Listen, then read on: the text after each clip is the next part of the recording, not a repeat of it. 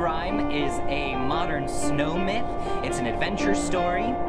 It's a story about making the best of our current circumstances and what that takes. It's about power, and that anything powerful enough to fulfill our dreams is also powerful enough to destroy them.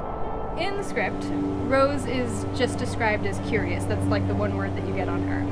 But I think for me, the thing that defines her the most is her desire to help people and to make people happy.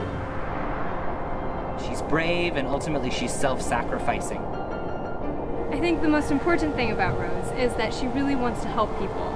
This whole town is her family. They're the people that she loves the most, and so that's what really inspires her to go on this quest to try and end this curse of winter that they've been under for years.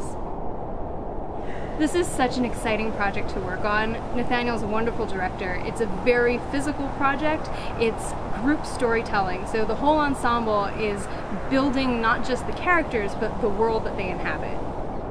Part of the reason I am excited about this show is that it involves a lot of physical storytelling, ensemble, devised physical storytelling with lots of impossible stage directions. How do you make a blizzard happen? How do you make an avalanche happen? How does Rose get tossed into the air and fly into the cave? These are the things that we have to figure out, and I think that's so exciting.